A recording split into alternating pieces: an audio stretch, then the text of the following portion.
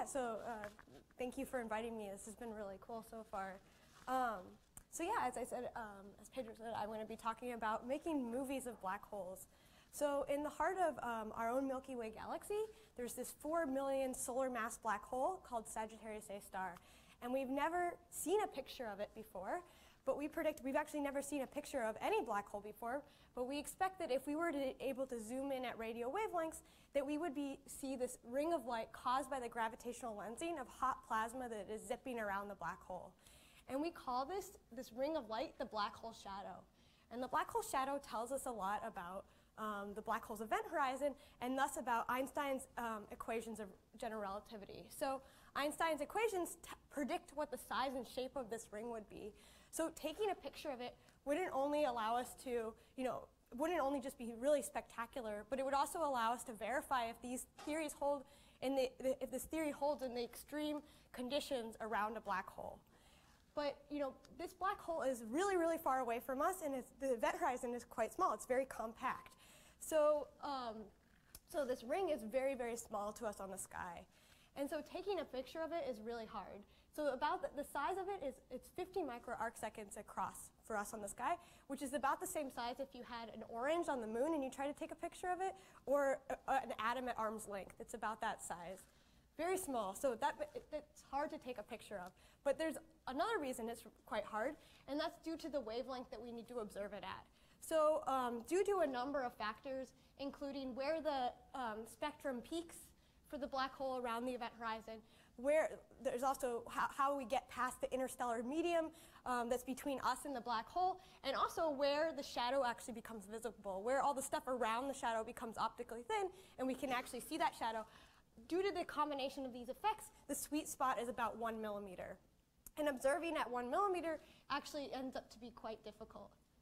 But if we just plug in the angular resolution we need to see that 50 microarcsecond ring, and the wavelength of 1 millimeter, you can easily calculate, just due to diffraction, how big our telescope needs to be in order to see something this small and at that wavelength, and it ends up being about the size of the Earth. And if we could build this Earth-sized telescope, we could just start to make out this distinctive ring of light that's indicative of the black hole's event horizon. So obviously we can't build a telescope the size of the Earth, but by joining telescopes located around the world, I've been working as part of an international collaboration called the Event Horizon Telescope that is building a computational telescope that's the size of the Earth and is the first one able to recover structure on the scale of a black hole's event horizon. And so joining telescopes in this manner is called Very Long Baseline Interferometry. And the Event Horizon Telescope recently has become operational, and we're actually analyzing the first results from it now that we hope, hopefully we'll be able to present images to you guys soon, if everything is successful. So it's a really exciting time for us being able to work with this data. But how do we actually make a picture from this computational telescope? So unlike with a camera in VLBI, we don't actually capture the picture of the black hole in image space. We capture it in its frequency space. So we essentially take measurements of the black hole image's Fourier transform. And if we had telescopes all around the world, everywhere on the globe, then we would measure all frequency components of the image, all spatial frequency components. But since we only have a few telescopes, we only sample a very small number of these spatial frequency measurements. And so it turns out that for every 2 telescopes, we sample 1 spatial frequency measurement that's related to the projected baseline between those telescopes. So telescopes that are close together are going to have a small projected baseline, so we're going to measure large spatial frequencies. So to get to the high spatial frequencies we need to measure those tiny details of the black hole ring, we need to put our telescopes as far apart as possible. But with the Event Horizon Telescope, we only have like 6 locations around the world that we're observing at. So that would only be 6 choose 2, which is 15 measurements that we can observe, and that's an incredibly sparse number of measurements to work with. But as the Earth actually rotates, the projected baselines change. And so this amounts to carving out different elliptical patterns in the frequency plane as the Earth rotates. And so we can also use that to our advantage. So at this point, you can kind of abstract away a lot of the astrophysics and just think of it as a computational imaging problem, we have these sparse, ends up being very noisy measurements, but our goal is to take those measurements and find the image that caused them. And okay, so by observing the black hole as the Earth is rotating, we get the sparse measurements. And if we were able to observe all the possible frequency measurements, spatial frequency measurements, this would be trivial. We would just need to take the inverse Fourier transform in the case of no noise. But because it's sparse, there's an infinite number of possible images that could have caused this data. So how do we pick between them? Well, you might ask, though, is this problem really all that unique? In fact, you might know that the idea of using disjoint telescopes together to form one virtual telescope this idea has been around for a while, called interferometry, or when they are far apart, this very long baseline interferometry. And so, for instance, the VLA has been used in New Mexico, has been used to make many images also of our own galactic center. However, the wavelength and the distances between these telescopes is very different than what we're dealing with the Event Horizon Telescope. So the data that we get from something like the VLA is much easier to work with at the expense of you're not even close to an order of magnitude to what you need to see to get that black hole horizon. And so I'll get to some of the details later, but basically the algorithms that were developed to work on this kind of data really break down on data from the Event Horizon Telescope. So what are some of these? I want to give you a sense of what this traditional method is. So the traditional method used to image is called CLEAN. It was developed in the 70s, and this is just the standard method that this is pretty much it. Everybody uses for making images in radio astronomy. And CLEAN first works by assuming that the measurements kind of aren't sparse, and it just puts a 0 everywhere where you haven't seen any measurements, we haven't observed any measurements, and then it just takes the inverse Fourier transform of these. And so you get this kind of messy image, but it kind of looks something like the true image. And then CLEAN works by basically trying to clean this up. And it does that by assuming that the underlying image is just made up of a bunch of point sources. And so it iteratively deconvolves, adding a point source at different locations until you get a bunch of different point sources, and then it blurs them together to make this kind of extended source. And so this method, it's used in radio astronomy extensively, and it works pretty well in the case that you have a lot of telescopes operating at longer wavelengths that are, the data isn't well behaved. But for the short wavelengths that the Event Horizon Telescope operates at, these methods really break down. And one reason that they really break down is that we have to deal with a lot of different kinds of noise that these methods don't typically have to deal with. So at 1 millimeter wavelengths, the atmosphere is really bad. The coherence time of the atmosphere is really short, and so it's basically impossible to get a lot of to calibrate the data, or calibration is pretty poor at least. And so, but these CLEAN methods really rely on this calibration. So I'll get into some of the details of this noise in a little bit, but basically for this reason, the initial image that you would get from a CLEAN, when you don't include all this calibration, is all completely scrambled, because we've actually lost a lot of our all of our phase information and a lot of our amplitude information due to not having calibration. And so cleaning up this scrambled image is really, really hard, if not impossible, for these methods to do. And so for that reason, we've been developing new Bayesian-inspired methods that deal directly with understanding how this noise affects a system and try to incorporate that into the imaging process. So we don't have to first start with really nicely calibrated data. We just kind of all mix it in together. And so using these kind of methods, we've been able to reconstruct pictures from this very sparse, very noisy data. So here I'm showing a simulated image reconstruction done when we assume that we're pointing our telescopes towards a black hole, only 5 telescopes, and so we have the sparse data, and this is the image that we reconstruct when we assume all these different kinds of noise. So I want to emphasize here that these images and all the other images in this presentation are synthetic reconstructions. We don't have data to show right now for the real data, but basically doing these kind of simulations with realistic data gives us a sense of what is possible to do with this kind of data. But how did we get these kind of images? How did we reconstruct without this calibration? So basically, first I want to just explain to you some of the larger kinds of corrupting noise that we have to deal with. And most of these have to do with the atmosphere and the fact that it's the coherence time for the atmosphere is very short at 1 millimeter wavelengths, about 1 second of time, and that doesn't allow us to have calibration. So basically, the whole idea, the whole reason VLBI is able to work in the first place is due to the fact that light that is coming from the black hole, it's going to travel to Earth and it's going to arrive at one of the telescopes slightly before the other one. And this time delay is the key factor for extracting that 2D spatial frequency measurement. But when you have telescopes all around the world, one in Hawaii, one in Spain, one in Chile, they all have different atmospheres above them, and so they all have an additional phase delay that is added to that signal, and that delays that signal. And that phase delay actually appears in our frequency measurement, so our complex Fourier component has an additional phase in it that's affected by the atmosphere. So that's kind of bad. But in addition to that, the varying atmosphere also attenuates the light that we're seeing differently, and that changes really fast too. So in addition to losing our phase, we also lose a lot of our amplitude information. So we have these additional gains at each site that vary very quickly, and not as quickly as the phase, but still very quickly. And so we also are modifying the amplitude. So basically, this looks pretty bad. Our measurements these complex measurements that we're supposed to be using to invert both have amplitude errors and phase errors. So it looks pretty terrible at first.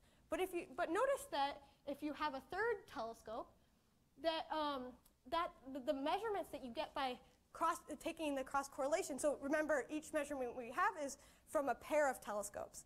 So if you have a third telescope and you take the measurement with that one, and you are going to share some of these error terms. So that, for instance, G1 is the same, and phi1 is the same as when you had the measurement with telescopes 1 and 2. So we can kind of use that to our advantage. And what we can do is form what is called closure quantities that basically try to eliminate these calibration errors. So there's two different kinds of closure quantities we deal with. One is called closure phase, and one's called closure amplitude. And in closure phase, you basically add up the phases of the complex visibilities, the complex measurements you get in a closed loop. And by adding them in a closed loop, you actually get these additional phase errors from the atmosphere to cancel out, and you get a term that is the phase only due to the intrinsic source and not at all due to the atmosphere. And so this allows us to get around our phase. And in closure amplitude, you take the measurements, and you multiply them and divide them in a certain order, such that the additional gain errors actually also cancel out, and we're left with a term that is the same as if we had perfect gains. So these two quantities, we didn't develop them. They were developed a long time ago, but they are typically used for calibration purposes. You know, before it's passed on to imaging, these kind of quantities are used to help us calibrate the data. But since we have a really hard time calibrating, instead the idea is to incorporate these directly into the imaging. So, and that's kind of what we've done with these kind of Bayesian-style methods. We assume ahead of time that our calibration is really bad, and let's constrain these closure quantities. So for instance, here's an example showing when, okay, in both cases we've assumed the phase is, we don't have any phase calibration. But in the top row, sorry, the middle row, I guess, we assume that we do have correct amplitudes. And on the bottom row, we say, oh no, we don't know any calibration about the amplitudes, and and pretend we didn't have any information about calibration of phases or amplitudes, and what image do we get? And so notice that as we add more and more gain error, eventually our methods break down when we constrain the amplitudes. But when we are constraining these closure quantities only on the bottom row, we can recover images even when our data is really poorly calibrated. And this has been really great because we can now have calibration-free imaging. We don't have to have really great calibration at 1 millimeter ahead of time. And so developing methods like these has been really a big step forward for our project and has allowed us to begin analyzing data of the 2 black holes that the Event Horizon Telescope is focused on at this 1 millimeter wavelength. And those 2 black holes are Sagittarius star, the one I talked about earlier in the center of our Milky Way galaxy, and also M87, which is at the center of a galaxy in the Virgo A constellation. So as I said, Sagittarius star is at the center of our galaxy. It's actually a fairly small black hole, only 4 million solar masses, but it's also pretty close to us as far as supermassive black holes are. It's 26,000 light years away from us. And M87 is much, much bigger. It's 6 billion solar masses, but it is 54, around that range, 54 million light years away from us. So actually, because of this, these 2 black holes appear, the rings of them appear about the same size on the sky. And so those are the 2 that are kind of, we believe we can image with the Event Horizon Telescope. So although these, the rings of these 2 black holes are a similar size and therefore, we hope a similar shape, they are very different still. So because M87 is so big, its orbital period, the time it takes gas to rotate around the black hole, is 4 to 30 days. Whereas for Sagittarius star, because it's pretty small, it's 4 to 30 minutes. And so that means over the course of a night, we have a huge amount of evolution on the black hole. And so, observing the dynamics around Sagittarius star, so even though seeing just that ring would be enormous, it would be really big for us to see that ring, if we were able to also see the dynamics, we could learn a lot. And so the dynamics around Sagittarius star, if we were able to image it, could not only just tell us about black hole accretion and jet launching and a lot of different physics, but also one of the biggest reasons is that it would help us with our quest to verify, Einstein's theory of general relativity through what is called the no-hair theorem. So you might wonder what the no-hair theorem is, and it basically postulates that the space-time surrounding a black hole is fully characterized by only 3 numbers: the mass of the black hole, the spin of the black hole, or its angular momentum, and its charge. In effect, it's called the no-hair theorem because there's no other hairs confusing the process. There's nothing else that we have to worry about when kind of describing the space-time around a black hole. And so astrophysical black holes are expected to be neutral in charge, so we don't have to worry about charge.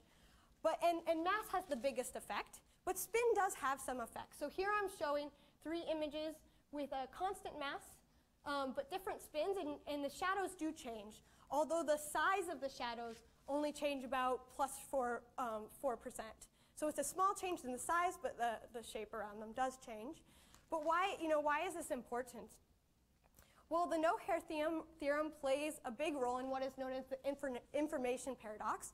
And this is where general relativity and quantum theory really butt heads. So, I just want to say this is not my specialty, but I kind of wanted to give you an idea of why this is important. So in the no-hair theorem, we say, okay, anything we throw, in the quantum theory has this conservation of information, which saying that information cannot be ever truly lost. But in the black hole, we can throw, tons of information at it. We can throw a dictionary of information, and it goes into the black hole. And that's okay, but all that we can see, all the information we can observe is due to the black hole spin and mass. So we've lost all that information, and that's fine. Maybe it is in the black hole, and we just can't retrieve it. But the problem is when Hawking radiation comes into the picture. And Hawking radiation basically says that black holes can just evaporate. And so that doesn't make any sense. Now all the information that was in the black hole, is lost. And so, and this means that information can disappear. And so both of these laws can't be true. And so if we were able to measure both the mass and the spin of the black hole, so the dynamics around it through the spin, we could begin to see, if there is a problem with the no-hair theorem, if it holds up. And ultimately, maybe we could try to even solve the information paradox.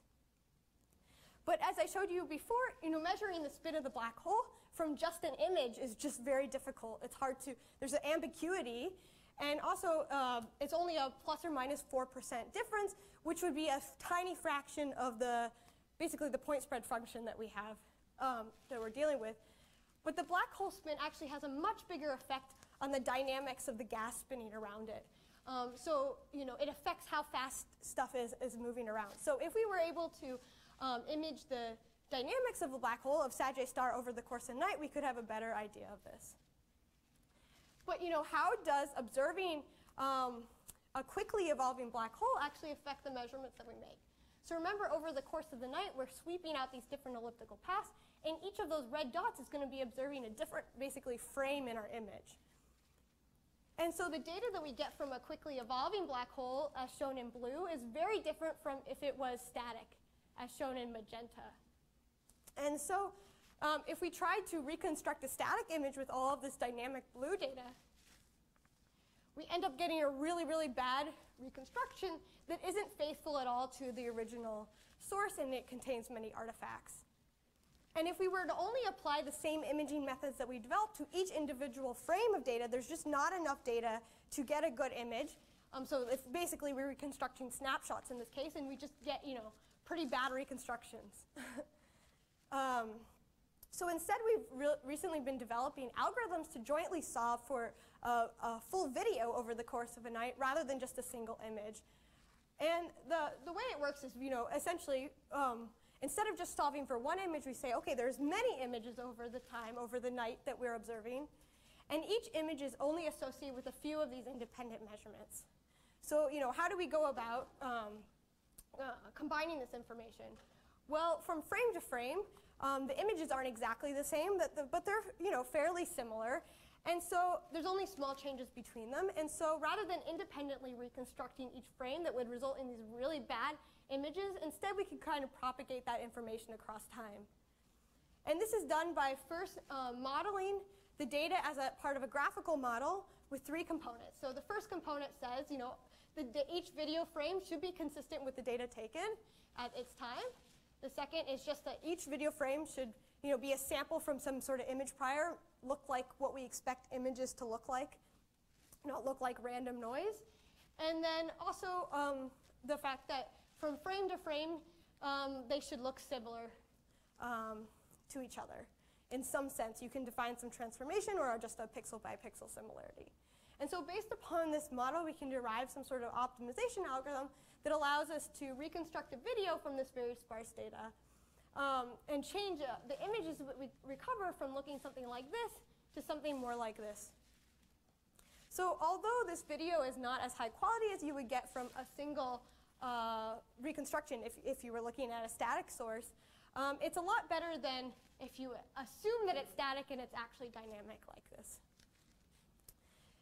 So here is the reconstruction you would get over time in that case, in the case that we're observing just from these ground sites. And I want to hint at something from later on. So it's great that we can start to see this ring, which we couldn't get before, but you can't really see all the gas kind of flowing around it. So how well can we do at recovering that spin? But here I wanted just to show another example. Here's a orbiting hotspot. So this is a bright spot that is orbiting the black hole. And this is what we would get if we assume it's a static image, and once we allow it to deal with changes over time. And if we add just a couple more sites, we can start to get slightly better reconstructions where we kind of see those dynamics a little more clearly. But it's still not great. But I think it's a much better than we had before. But in addition, in this model, we could solve for some sort of transformation over time. So from frame to frame, we just don't assume that it's some random perturbation of pixel intensity, but we could solve for that transformation, so that motion field that we would expect to see for different spins of a black hole, and maybe even try to recover this in that way. And by doing this, we can try to recover these kind of motion fields simultaneously while reconstructing the videos. So I've showed you how we set up the model, but it actually also is pretty important how we optimize that model. So I just kind of want to give you a quick idea how it is. it's not, the optimization algorithm that we do is very similar to a hidden Markov model's forward-backward algorithm, although it does have a few distinct details. So since our measurements, we have all that atmospheric noise, we're dealing with these nonlinear measurements, and also we attach an image prior to each image, or like a term that's like an image prior, so that we can better constrain our imaging. And so nonetheless, just like in a hidden Markov model forward-backward algorithm, you have this forward pass that solves for the best image using the data seen up to that time. And that propagates both the mean and the covariance. We're working with, well, we have different optimization methods, but this one that I'm showing here has a Gaussian approximation. And as I'll show later, propagating that covariance ends up being quite important. So as you see here, the area that we have the most uncertainty in and is propagated through this covariance actually tells us a lot about like the information that we're missing so far in our data seen up to that point. So once we've made a forward pass, then we do a backward pass, combining the information to get that video. And so as I mentioned, that covariance ends up being really important because our data is so sparse. And it helps us to tell us what parts of the image do we trust and which parts don't we trust. And so, for instance, in here are some reconstructions. On the middle is when we don't propagate that uncertainty, and on the right is when we do. This is actually for a little bit cleaner data than is realistic. But you can see when we don't propagate that uncertainty, we don't get that ring structure. But when we do, we get more of that ring structure. And this is more realistic data when we've had all those miscalibration errors. And in that case, we really don't get any ring when we don't propagate that uncertainty. And we start to see that ring when we incorporate the uncertainty, but it's still not great. And and we really can't see the spin and all the matter kind of gas going around. And so one reason, though, it's so bad, as you might guess, is just because how sparse the data is. So a natural question that you might ask is, can we easily add other telescopes to the array? And the short answer is, well, not really, or at least not really easily. So most of the VLBI telescopes that are used operate at much longer wavelengths. So for instance, the VLBA, which is across the United States, and there's some also additional sites here, those operate at at 3 millimeter wavelengths. And as I showed before, we really need that sweet spot of 1 millimeter. So here is some data that we recently published with 3 millimeter of Sagittarius star. And as we expected, well, although this tells us a lot of information, a lot about the jets of our black hole or the lack thereof, we can't get down to that event horizon. So you can see on the bottom, these are the reconstructions we have at 3 millimeters of our black hole. And that scattering screen is really obscuring everything. And so most of the telescopes work at longer wavelengths. So although we can't easily add other telescopes, there's two options. One is we can build and equip new ground sites, and we're continuously doing this. So for instance, this past year, we added the Greenland telescope to our array, but this takes time and it's expensive. And one other reason it's kind of difficult is there are really only a limited number of sites around the world that are high enough elevation that could observe at the wavelength we need. And also, of those sites, not many of them have really nice dishes that can observe at that short wavelength. And option two, well, maybe we want to go to space. Maybe we can build and launch low Earth orbiters instead. And so this might sound like a little bit of a crazy idea, but we are currently thinking about what options there are and if this could really help a lot. And it sounds, although expensive, promising. So is this actually that crazy? Well, space VLBI has actually been around for a while. So back in 1986, it was first demonstrated on a satellite TDRSS, sorry. And although this satellite wasn't built for this purpose, they showed that they could actually get these fringes. They could make these measurements with connecting a space dish with a ground dish. And so that was pretty big. And then in 1997, they developed a space dish for this purpose called VSOP. And then most recently, in 2011, Radioastron, which is a Russian project, launched, and they've been observing at very long baselines. So at 28 Earth diameters, its orbit is, and so it goes out to nearly to the moon's orbit, and so they get these really long baselines. But unfortunately, all of these are observing at much longer wavelengths. So for instance, well, the lowest one is Radioastron, but it's only 1.3 centimeters, not millimeters. So again, we can't see see that event horizon, the photon ring, with these space dishes already that have operated. And so although the angular resolution is really small, around 7 or 10 microarcseconds, just because of how long that baseline is, the wavelength isn't where we need it to be.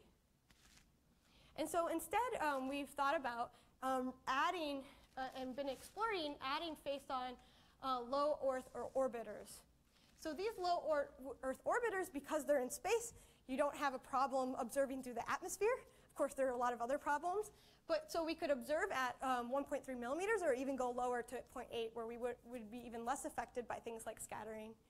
But instead of putting it really far out like the Radioastron, we would want it to be more like 1 Earth diameter, but just so that we're filling in that frequency space really quickly. So at a low Earth orbit, we'd have a period of we could do something like 90-minute orbit, and so these things would be moving around really quickly, and we could sample a lot of that frequency space.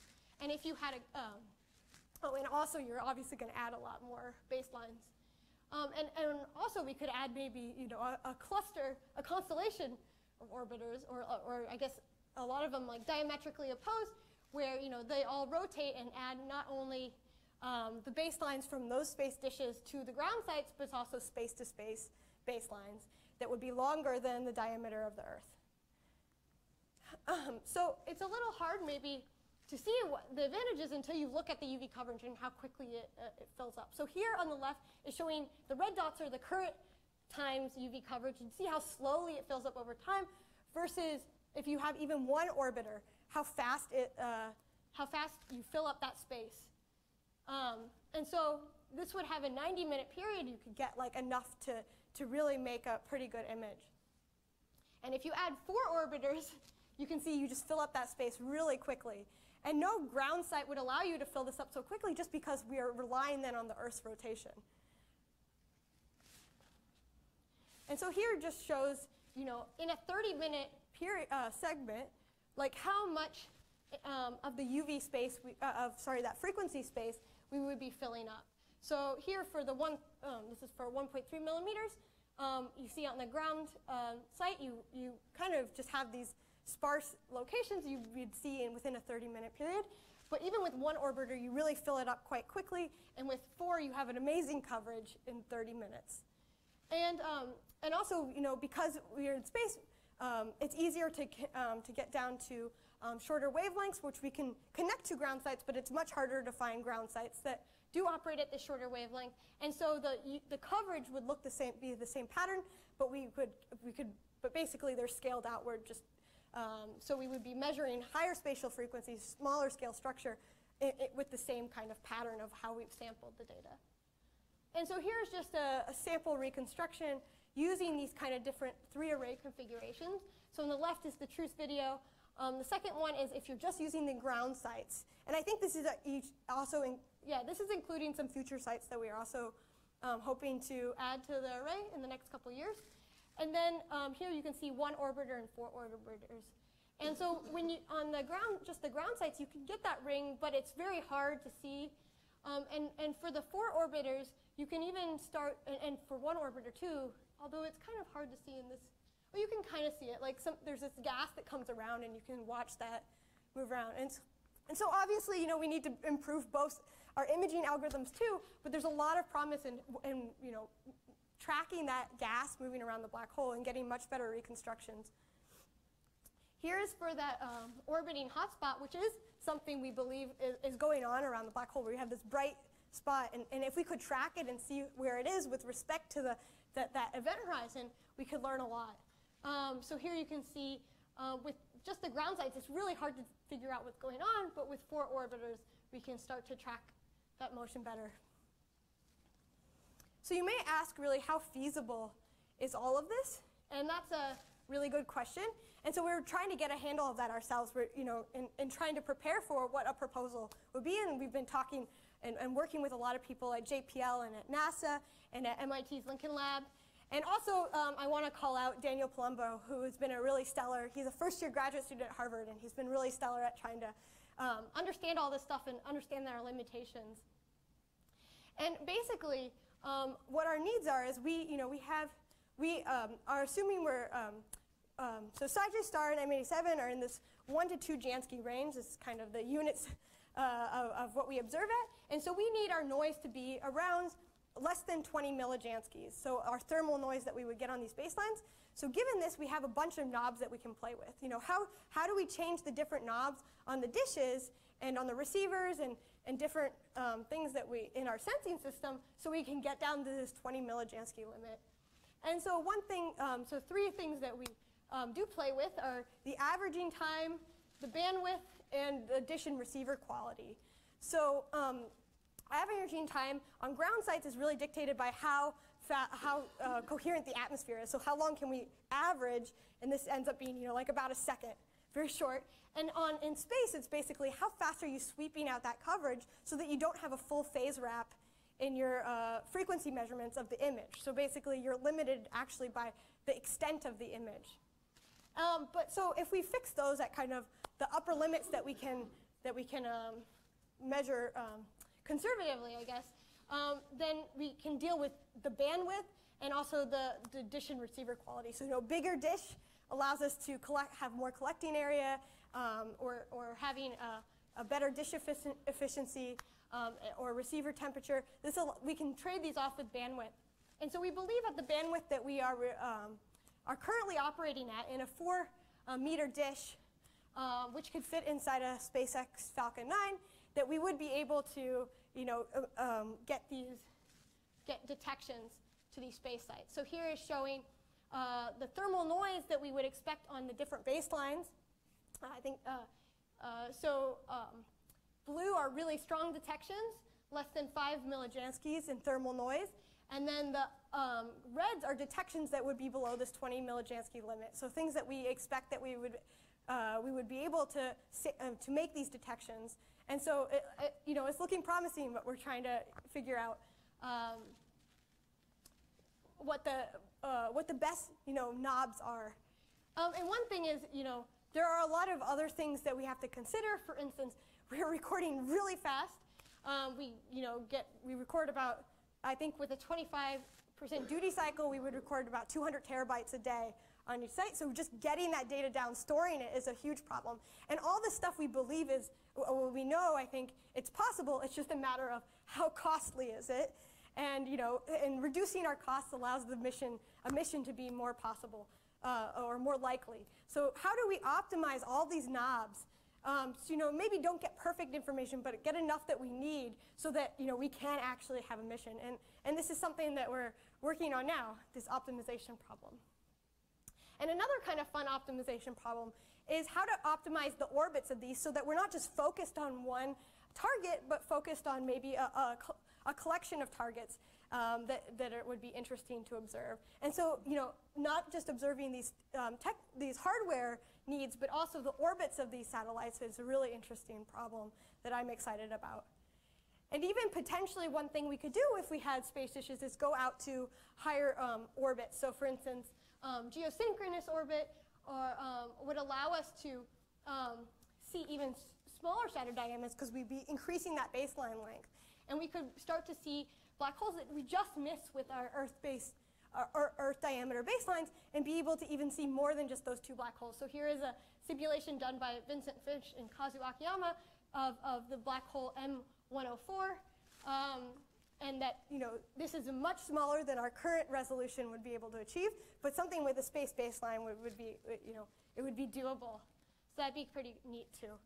So these new imaging algorithms, in conjunction with these new sensing strategies and maybe going out to space, hopefully will allow us to make these first images and videos of black holes and learn about the dynamics of what's going on and eventually even about general relativity and the physics of our universe. And so with that, thank you. I'd like to also thank the Event Horizon Telescope and all the people that I work with there.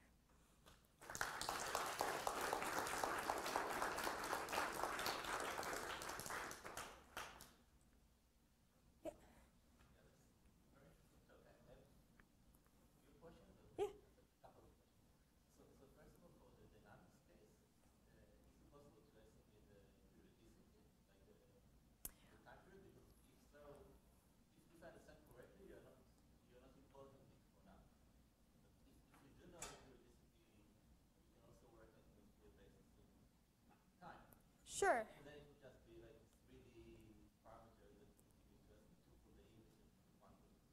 Sure. So I'll say a couple things along that. So one is that if we knew, like we can have so there is like, the motion is a little complicated because there's some instability in the gas and how it kind of moves around, but we know that how fast things are orbiting at different radii from the black hole, or we'd expect this based upon our current understanding of physics, and so we could try to impose that and see, oh, if we impose this certain velocity at different radii, what is our best reconstruction? Of course, we don't want to get into the circular argument where we're using our theory to prove the theory, but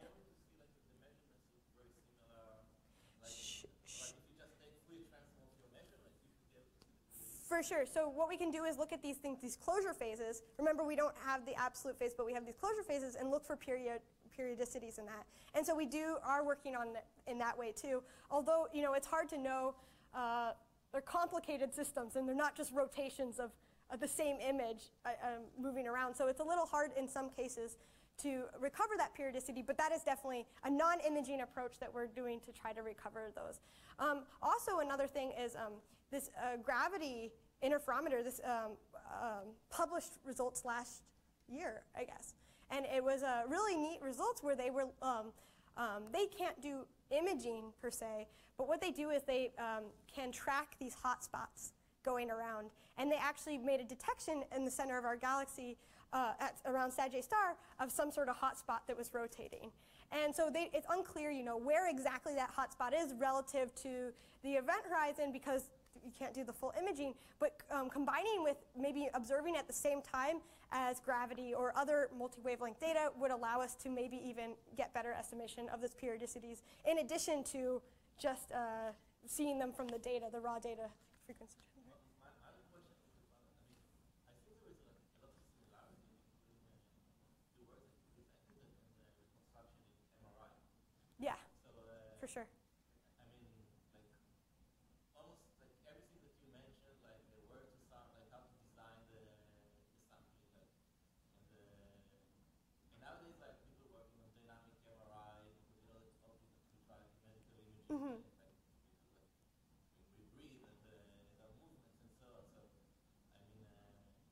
Yeah.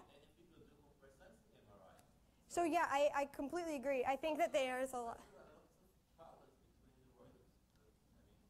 Maybe they can learn something from what you do, but also the other way around.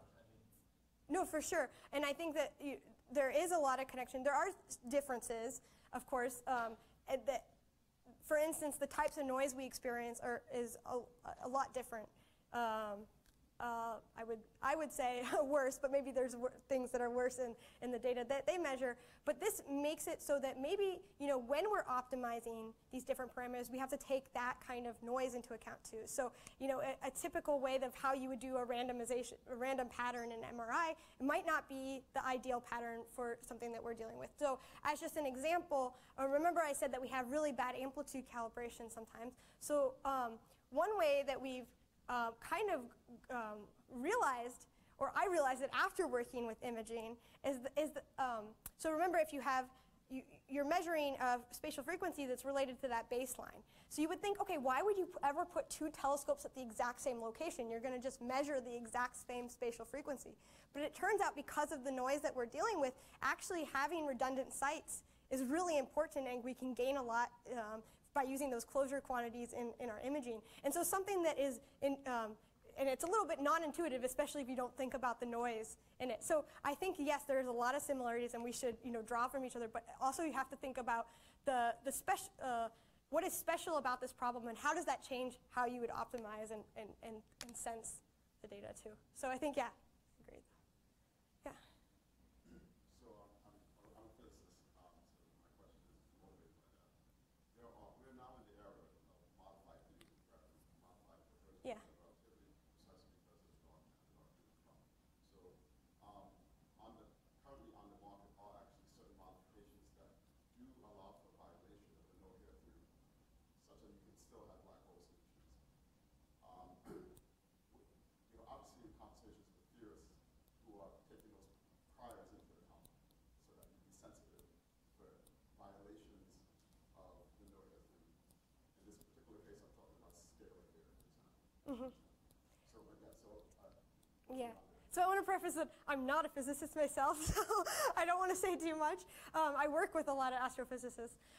Yes, there are other modified theories of gravity that we do consider, and also other things like boson stars and stuff. But I think, and at the resolutions that we're using now, it's hard to discount, say, oh no, the no-hair theorem is correct. But just seeing a shadow would be a big deal, and then hopefully we could add more sensors, do this other kind of ways to probe this space-time that hopefully would allow us to rule ones out. But I don't think that we can't. I think we can't, especially with the measurements, like at the resolution we have now, just say, oh, the no-hair theorem is correct. I think it's a step towards that direction. I have one question. So the algorithms that you were describing about reconstructing the video, so astrophysicists, I think the ones I talk to say like clean because it's very easy to scale up. Would the Bayesian model be much slower, or would it be comparable, or did you use some tricks to accelerate the? Yeah, so I would say that first there are different reasons people like clean. I think some people like it because, it just uses a Fourier transform, so it's fast, right? But also, people understand it. People have used it. So one thing that I got, we've gotten a lot. You have to, especially when you're introducing new methods, you have to do it slowly, right? But is that, clean is good because we understand where it's bad. That's kind of a thing a lot of people say. But I think that especially so there's a lot of advantages. There are advantages to using clean because people understand it, people use it. But obviously the methods we have a lot of advantages too, and it's kind of it's a bit of a give and take to find that sweet spot where people adapt your use your algorithms, but that you are moving it forward. So for the data that we have, though, a lot of times, like for instance ALMA, which is the radio telescope in Chile, has I think 60 dishes that it observes with. So it has a huge number of measurements that it takes. And so although we have made images with ALMA data, I don't have it here in this presentation, it is very slow, right? But because we only have 6 sites of telescopes, we have very sparse data, and therefore we make images in less than a minute it takes. So it's not really an issue for that kind of sparse data. Yeah. And Clean does have ways of getting around this calibration issue. They do something called self-calibration, where they assume it's like a Gaussian point source, and then they say, oh, what would the phases be or the amplitudes be to best match a Gaussian point source? But this has problems when you have an extended source that looks very different from a point source. But and a lot of the way they get around is by a lot of user intervention. So it's not an automatic algorithm really. You draw down what are called clean boxes, which are areas that you basically can fill in the flux from. So it's very much a user-dependent method where we've been trying to go to automatic methods. Yeah. Oh, I don't know. You said there was another black hole which wasn't spinning as fast. I was wondering, was there a reason why you wouldn't want to check that one first for validation purposes? Would you have some of these other factors to deal with, like spinning? Yeah, so it's so the black hole in M87 is I don't know if it's not spinning as fast, but because it's so much larger, the mass doesn't move around it as fast. So it's on the timescale of 4 to 30 days versus 4 to 30 minutes. And that's great because observing M87, if we were able to see it, would allow us to basically make an assumption that the image is static over the course of a day. And so we wouldn't have to take into account all this time variability. And that would hopefully allow us to get a picture of the shadow more easily. But proposing for time on these telescopes is very hard, and we don't have, we can't observe continuously for 30 days. We have just a few nights of data we can propose for it, and even then, we observe one time a year for like 5 days. And so if you want to see this rotation, you probably, and you want to see how things are evolving, looking at Sagittarius star in addition to M87, it kind of tells you a different piece of the story. And so that's why it's great that we have both of these, that are hopefully within reach, but have very different properties.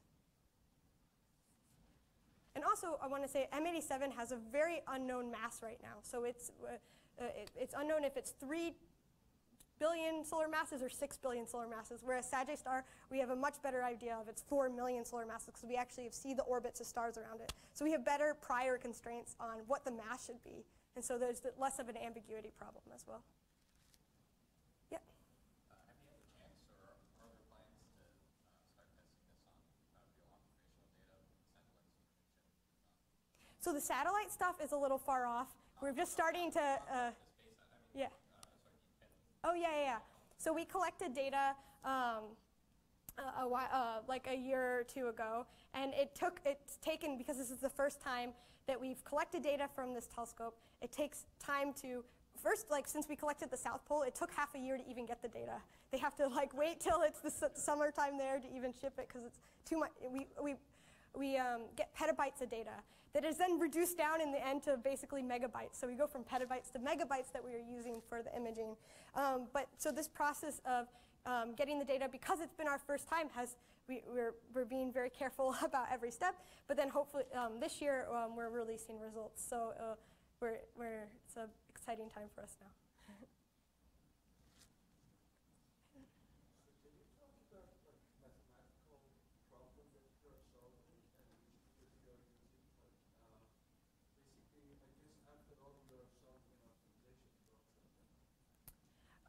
Yeah, so you're saying what tool?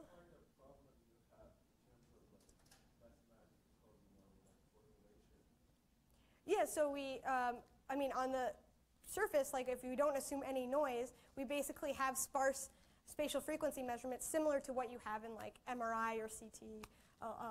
Well, I guess more similar to MRI, I guess. But in that case, the noise, but where it kind of gets exciting is the fact that we can't sample anywhere we want. We're kind of restricted by where we have telescopes on the Earth, and those measurements are therefore very correlated, and also the types of noise we experience. So we lose our phase information, our amplitude information. If you lose both phase and amplitude, you would think you have nothing, but we do have ways of kind of recovering. We don't have absolute phase or amplitude, but we do have ways of recovering this. So we basically just solve optimization problems where we constrain these really noisy spatial frequencies in addition to some information like incorporating other things like image priors that try to impose some smoothness or compactness, or positivity is a big one. Light's not negative, and that's something we can really believe to impose. And so we're basically solving these Bayesian-inspired methods, optimization methods. Yep.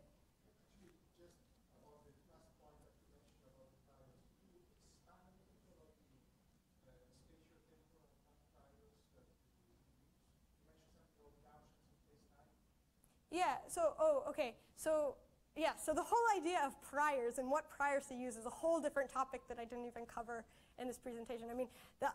It's a really interesting problem of how do you impose a prior on something that you don't know what it looks like, right? And how do you do it in a way that you're not biasing your results to get you back an image of what you expect to see? And so this in itself is a really interesting problem. The results that I showed here, or at least in the latter half that were on the time variable stuff, because the optimization problem is really messy, or because we have very sparse data and everything, I was only imposing Gaussian priors in that each image was a sample from a multivariate Gaussian that had some sort of distribution on the spatial frequencies. So I don't have anything now, but if you sample from it, you just get like blobby kind of structure. And then also that from frame to frame, each pixel in that frame is similar to its pixel in a neighboring frame by some Gaussian constraint too. And so that allows us to solve for something that usually a Gaussian prior it results in really messy looking images, but it gets you a good part of the way there, I guess. But we also work on constraining other kinds of priors, the typical ones like sparsity priors and compactness priors and stuff. And one that I also explored is data-driven prior. So like, let's say you have a big collection of images, like natural images, like you'd have on your phone, and you learn the statistics of the correlations between pixels there, and impose that on your reconstructions, and see how that image changes based upon if you have a different kind of images, like all images of cats or images of black holes, synthetic images, and how does imposing these different kind of statistics change the images? And we find that if you restrict yourself to a very local neighborhood, like a patch of pixels, like 8 by 8 pixels or 5 by 5 pixels for a 100 by 100 image, we can actually, it doesn't really matter that much which image priors we use. If you constrain large areas and you care too much about those correlations, it does matter. But this is really nice that we have found that it really doesn't matter too much what image priors we're using, and it's not biasing our results that much, at least. And we spend a lot of time trying to show that, that our priors aren't affecting the results that we get too much. But that's a whole other bag of worms. Yeah.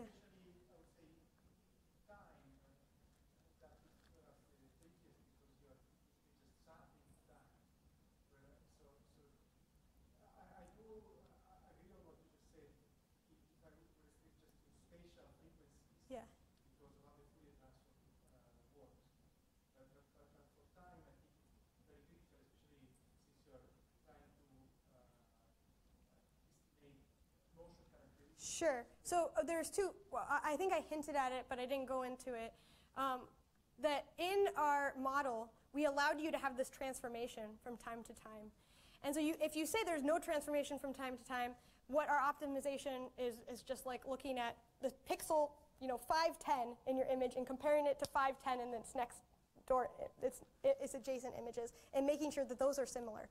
When you allow it to solve for also a transformation simultaneously, then you're basically allowing some sort of flow field. And you say, okay, this image at 510, actually under this flow field that I've solved for simultaneously, it moves to pixel 3, 7, and I compare those images. There's basically one way that we've been working on it is simultaneously, solving for this transformation at the same time as saying, oh, that transformation should have very similar pixels in its transformed image location. So I guess that is a way, and you could have, you could have very simple transformations that are easy to compute derivatives of and stuff like affine transformations, or we could have more complicated ones like the ones that we believe to be the velocity at different radii from a central position. So that's something that we need to explore more, though. We've only done simple things so far. Yeah. Images are great, but if the goal is to measure something specific about the properties of a black hole, yeah. Is there a more direct way to get to that? So rather than solving for the image and then going from that to the spin rate or whatever, yeah. Can you just solve for those properties directly? So yeah, so this is what, let me go back to this part.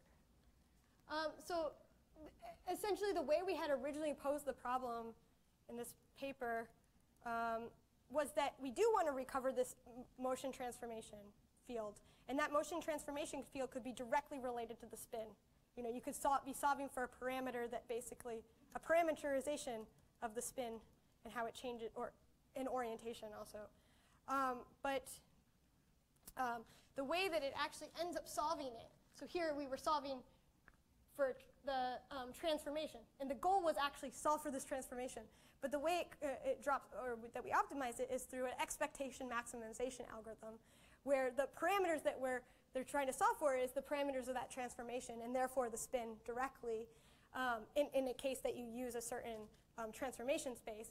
But actually, in doing that, we're solving for the expected video. So we kind of recover the video for free in that case. But maybe you could also come up with new methods that don't require you to recover the video and just get you at that spin. For instance, looking at just the closure quantities and periodicities in it, and this is other ideas. Or just having maybe, one reason I've a little bit stayed away from just pure black box machine learning algorithms is that we don't have a ton of training data, especially with different alternate theories. And you don't want to be too biased by your training data, especially since it's all synthetic data. But this is another thing. You could just train some sort of machine learning framework on the data, the raw data itself.